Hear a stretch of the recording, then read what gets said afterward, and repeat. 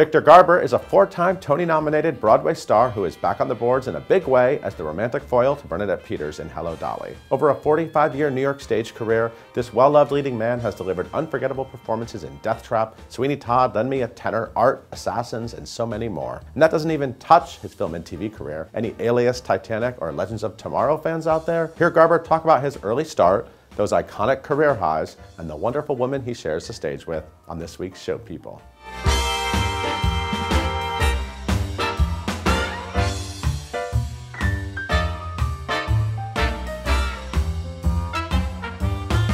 Hello, Victor. So good to see you. Well, nice to see you. I have to tell you, I have been a fan of you my entire life.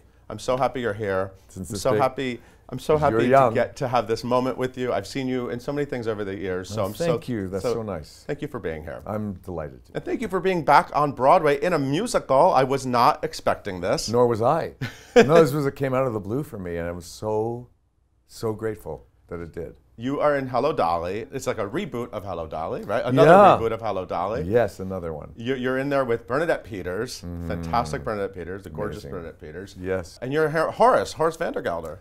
I am Horace Vandergelder, and a role I never thought about playing and or aspired to, and it came kind of just from heaven. And I said, "Oh, that's a good idea. Yeah, I'm going to do that." You're a curmudgeon. I don't think you're normally going for the curmudgeon roles. Well, you haven't seen me early in the morning. It's a great role because he's just he's a man who thinks he's got everything under control and has nothing under control, and it's like so many people in life, and myself included, you're awakened to what's really going on, and it's a beautiful story about a relationship that she sets it up right off the bat. I'm going to marry him, so that's the plan, right. And yet somehow the way to it is so circuitous and fun and unexpected that even when it happens, you're saying, "Oh, it happened!" Right. It's fantastic. So let's talk about the mustache. To me, this is the #1 topic. This is not a look I'm used to seeing on you. No. It's when I knew I was going to do it, I was actually finishing a TV series in Vancouver, playing Martin Stein on Legends of Tomorrow, and who I didn't have any facial hair, and I thought I better start because I didn't know how, like there's no hair here. This is an interesting conversation, but there's no, it stops. You can't grow hair over there? No, it just stops. Some people can grow a full beard, but I just these little patches here. Oh, really? And when I was trying to grow this, and anyway, fortunately, everything came through on the mustache because I wanted a period look. Yeah, it's very period. So this is not something you rock when you're not on camera. This is not like your weekend look. No, but I'm sort of used to it, and I kind of like it, and we'll see. It might last a little longer than the show. Oh, no, who knows? Oh, maybe you'll have a whole new thing. Well, it'll be fascinating for everyone to know. A whole career of curmudgeons with period mustaches. Yeah.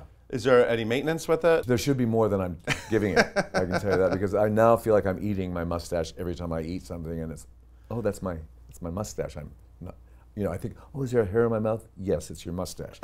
So, but it's perfect for this part, and I like the way it looks. I'm glad you're liking it. Yeah, I like it too. Thank you. That Bernadette Peters, what about her? That nightmare. She's something.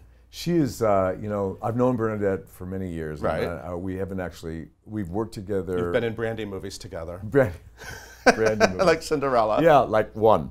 And we basically, I don't even think we spoke on the sound stage that day, but of course I've known her, and I've been a complete gushing fan for years, and this has been like a dream for me to work with her in this capacity. And the good news is we really like each other, so we're having a great time. What is your Desert Island Bernadette Peters original cast recording? It would be Sunday in the Park. Oh, right.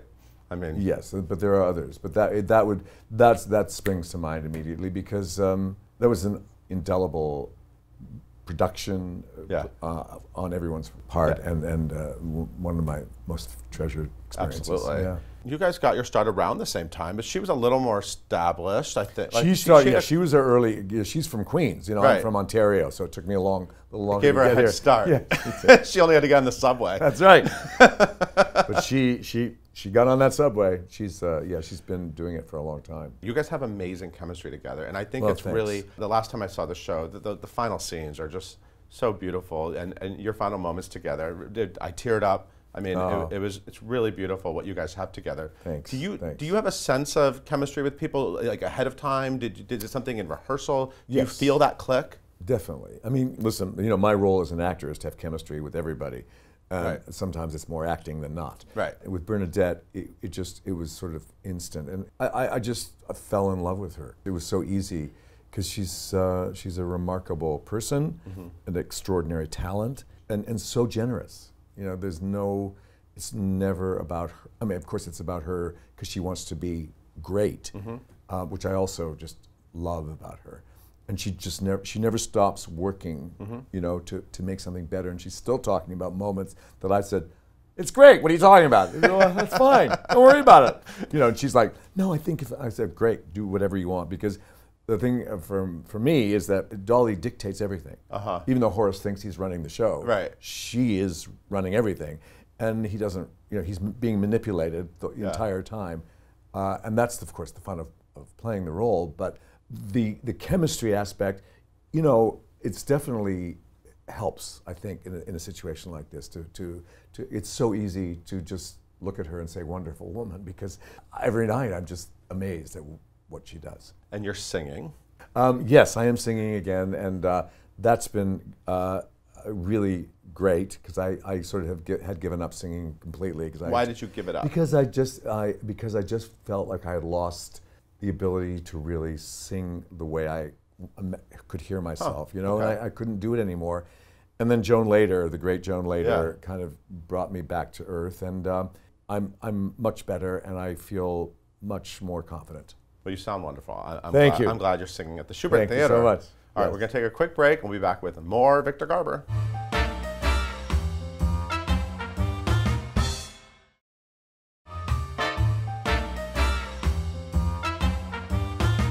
We are back with Victor Garber. So happy you're here, sir. Thank you. I'm happy. Is it okay if I call you sir?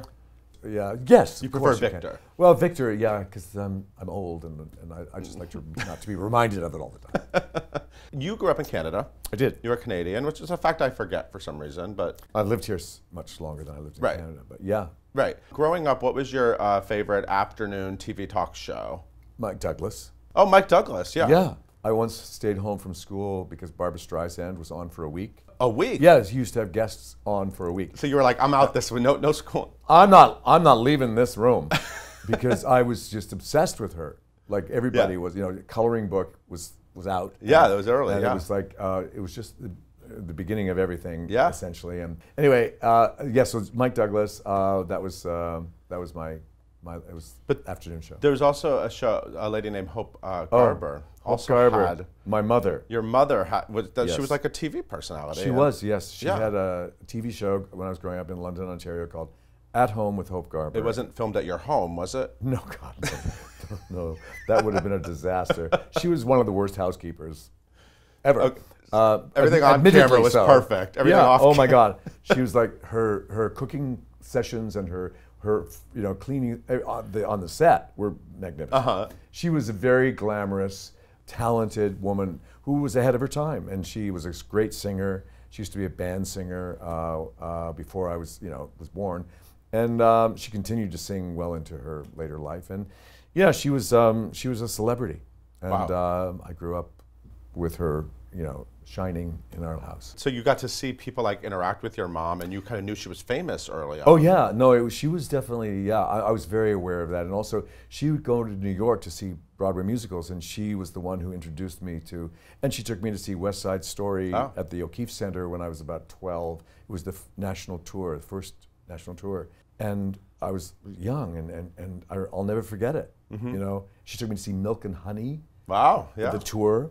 At the O'Keefe Center, and so there was the local theater in London, Ontario, and the people that started that theater, or that came in and kind of took over the theater when I was a kid, started something called a children's theater program. Okay. And I signed up right away, and that was really the beginning, and that paved the way for everything. And the theater honored me a couple of years ago because that's kind of where I started, and it was the beginning of everything for me.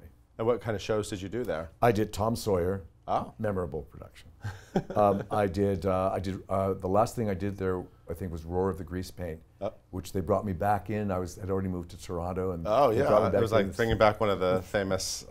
It's so hilarious to think that, but yes, and I did I did lots of plays, And was your mom always like your biggest cheerleader in your entire career? Yes. I mean, yeah. She was just, I'm so sad that she, for many reasons, that she's not here. But this Hello Dolly would have been the icing on the cake. Right up her alley. Oh, like perfect. Like you finally did. This is the perfect thing. But she saw a lot. I mean, she saw a lot of them. Yeah. So you started performing young, and then this folk singing career started.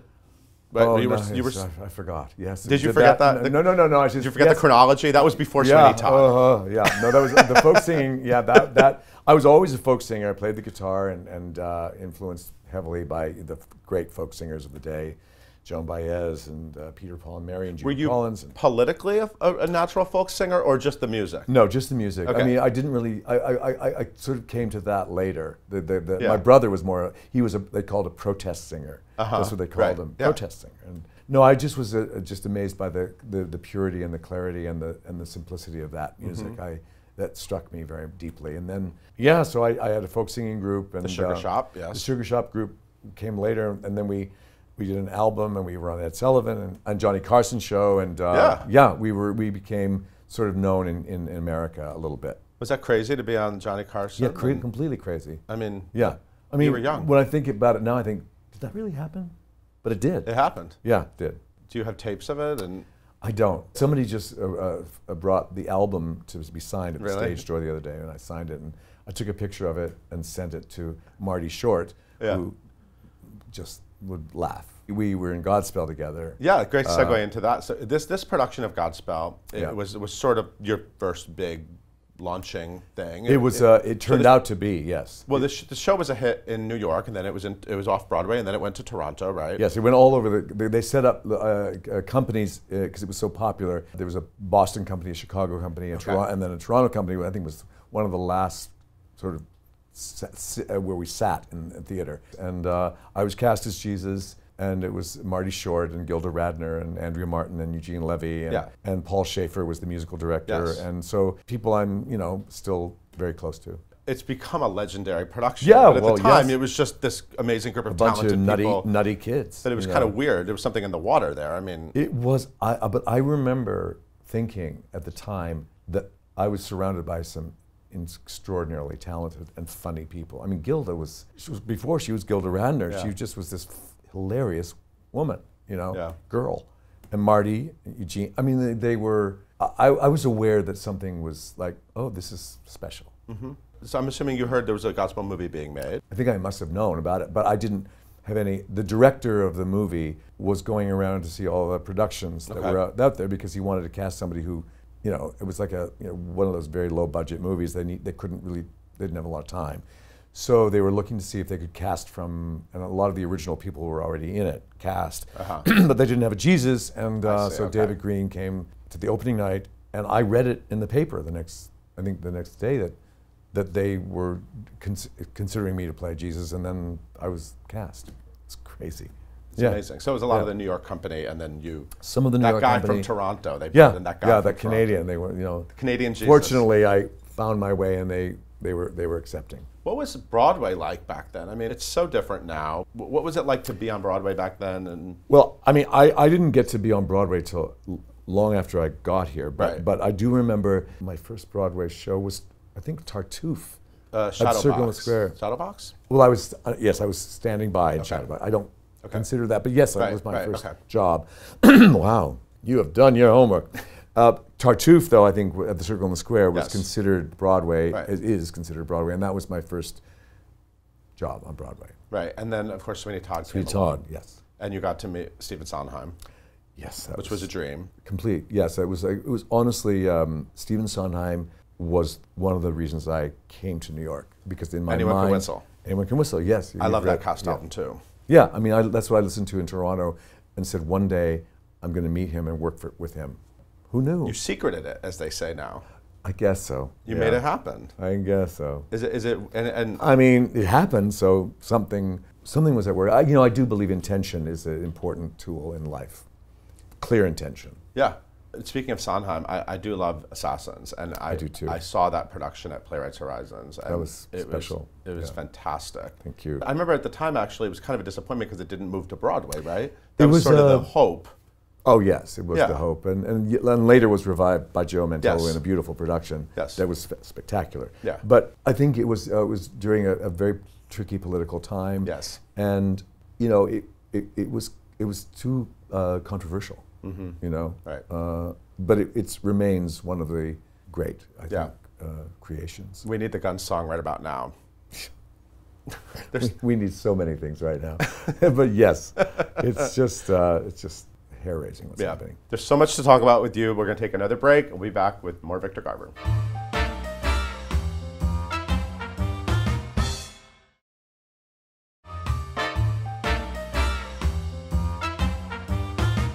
We are back with Victor Garber, one of my favorites. I like when my favorites show up and sit on the white.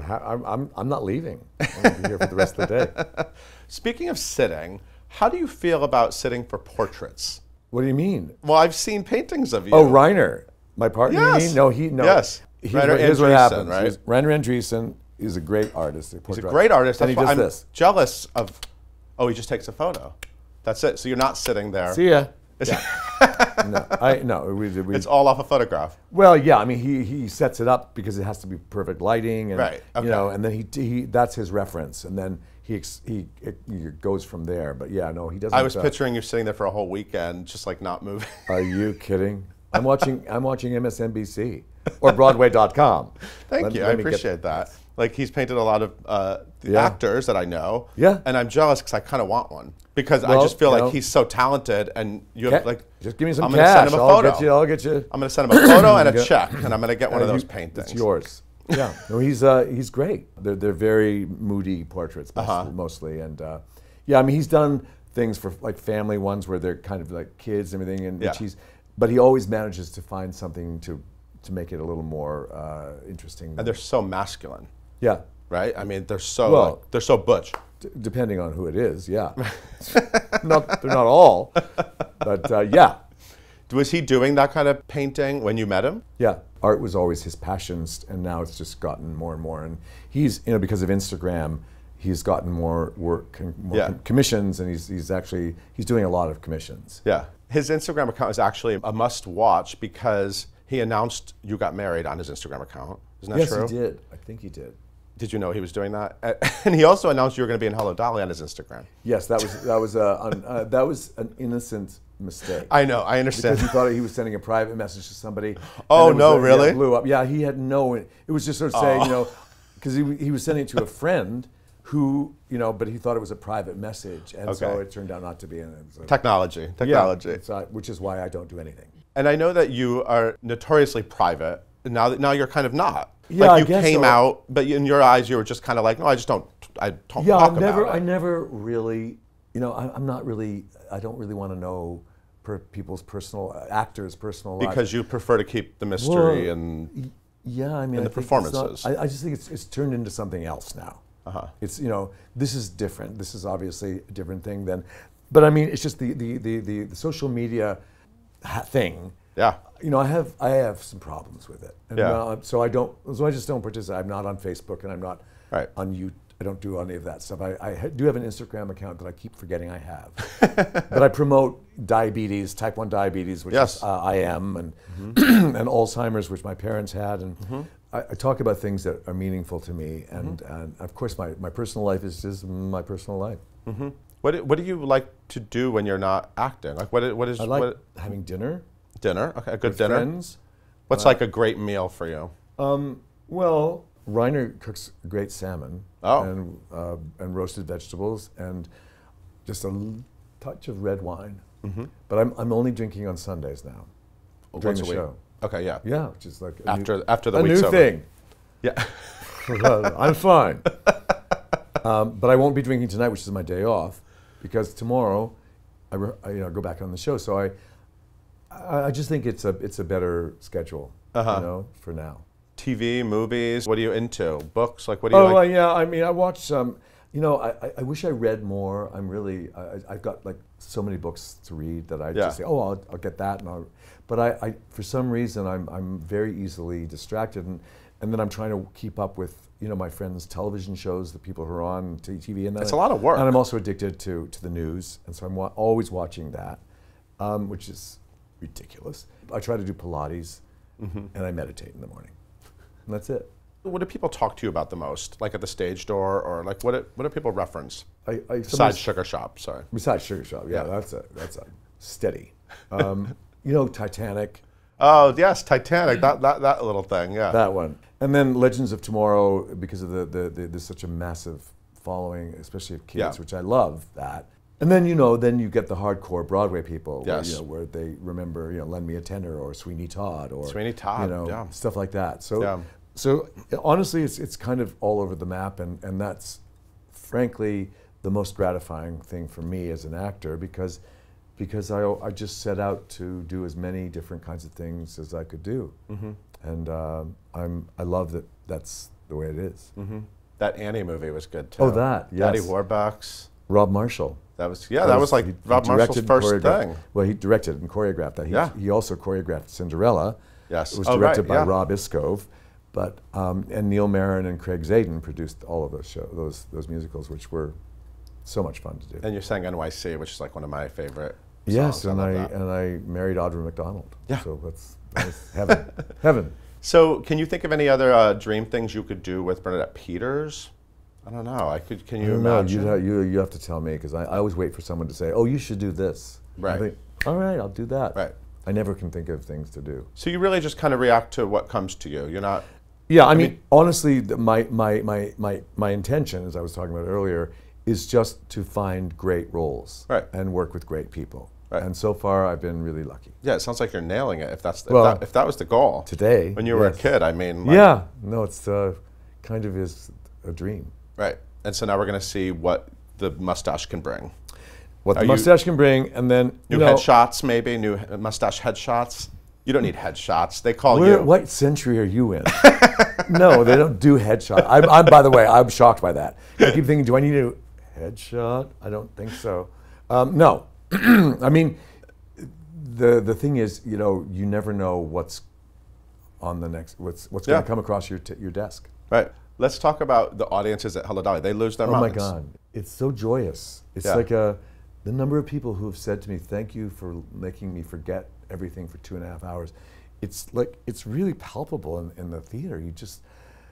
It's overwhelming, and that is, what could be better than that? I mean, as to participate in that. And by the way, it's an entire company of people who are just so on it. Everybody in our show is just magnificent, you know. It's like I marvel at the talent and the sweetness of this company. It's fantastic. Yeah, anyone who saw the original when it opened with Bette Midler and David Hyde Pierce, go again. It's incredible. I enjoyed it so much watching it again. It's like a whole new show, and you and Bernadette are just heaven together. Like I had so many like reminding me why I love Broadway moments watching you two up there. That's the best. I'm so grateful for that. That and the Ballad of Booth, which I do listen to every week. I'll sing that after we. Thank you so much for coming by, Victor. It's a pleasure. Thank you. I hope to see you again on Broadway. You know, grace us with your presence. Don't be a stranger. You never know. Okay. Thank you so much. Thank you. Thank you for watching. We'll see you next time.